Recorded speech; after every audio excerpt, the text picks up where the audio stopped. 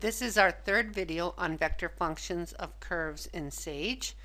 Here we're going to be looking at some more commands. We've looked once at extract the components where we used R bracket and then one number less than the number of the component. So R bracket 0 gets out the first component, R bracket 1 the second component, etc.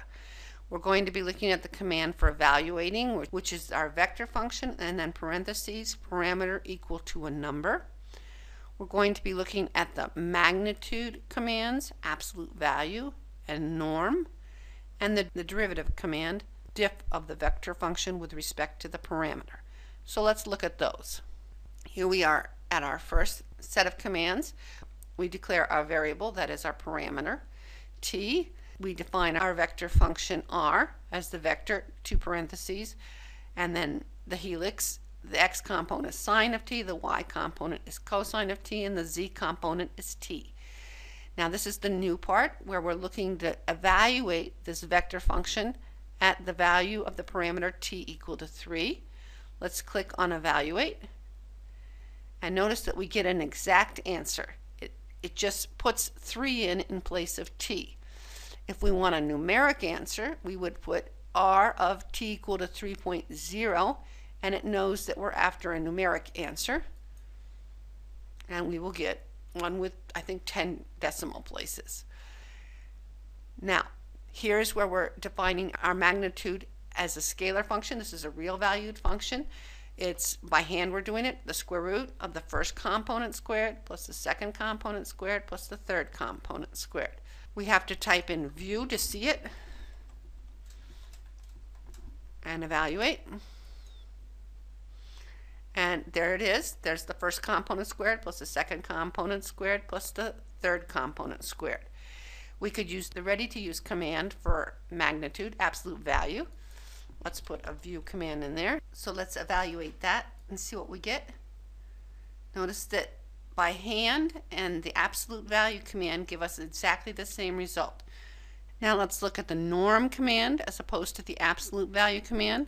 So let's hit enter and write view M3 here. Hit evaluate, and it's slightly different, and it has absolute value signs in here, which is the same because it's being squared. And then I wanted to show you that sometimes you will see this kind of notation. This is coming from, I believe, Python, where instead of writing norm of r, I would write the function first, a period, and then the command. We'll see that in the derivatives too. So if we type in view M3, okay, and evaluate this, we see that we get the same. Let's look at the derivative commands. Here is the standard Sage notation for finding the derivative of a vector function. Now remember, this will be a vector function itself, right? It will take derivatives of each of the components. So this is diff of r with respect to t. We'll put a view in it and evaluate it. If you don't see it, put view of it. Okay? Or you could use the Python notation where you put the function first, point, diff, and then the parameter. I mention this because when we go to some other commands, you have to use these. And we get the same one, notice. Here's where we're going to move from a vector function into a scalar, that is a regular function, by taking the norm. It needs a view there, so view ds, and then we get to see it. There it is.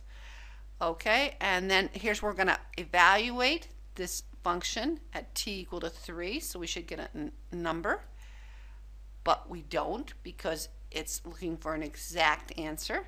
So then if we put 3.0 in and hit evaluate, we should get a number now. And notice it's the square root of 2 because these add up to 1, of course. Or we could use the numeric thing. We could use the n in front, which also numerically evaluates what's inside there to get the same answer. So there's some commands that we could use with vector valued functions.